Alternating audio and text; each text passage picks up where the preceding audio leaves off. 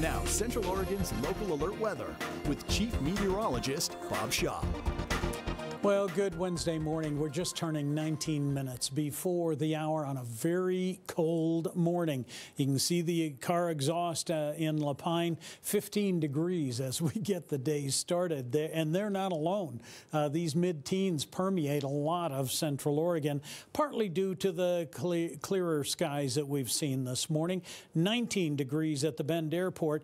About 30 minutes ago, we picked up a very gentle breeze out of the southeast.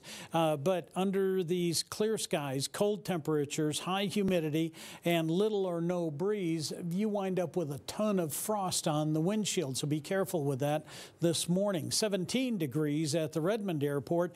They're looking at a similar recipe, and their breeze out of the south is even a little gentler.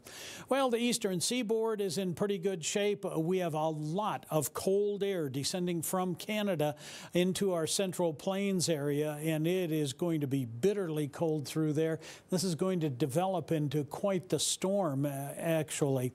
Here in the northwest, we've pushed a few thin clouds into the region. However, nothing really that's threatening any showers, and it doesn't look like we here on the high desert will see much of that until we get into the latter portion of the day tomorrow. For today, we're under a fair airflow. Now, granted, it is a little bit on the chilly side, but we are going to see plenty of sunshine today and very little wind at all. Now, this will change a little bit as we go through and into Thursday here.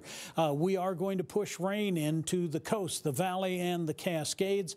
Our clouds will thicken throughout the day. Later in the day, we will get in on some of the rain activity as well.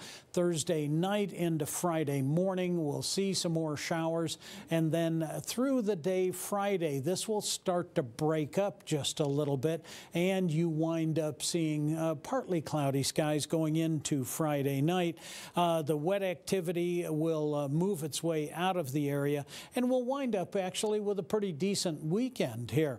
Not much wind this morning, nor will there be throughout the course of the day. Easterly, northeasterly breezes, 5 to 10 miles per hour. There'll be a couple of spots like Redmond that may see gusts as high as 15 miles an hour, but overall, not a bad day there. Well, it's cold enough to get this day started, that is for sure.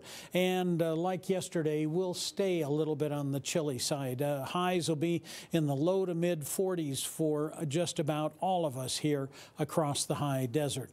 Tomorrow night, it'll be chilly once again, mid 20s to maybe low 30s. It'll be a stretch to get above freezing for the overnight lows, but we will ultimately start to warm ever so slightly. Late Thursday night into Friday morning, we get those rain showers. We'll be around 50 degrees for a high on Friday. And then we'll get a little warmer coming out of the weekend, low to mid 50s to get the new week started.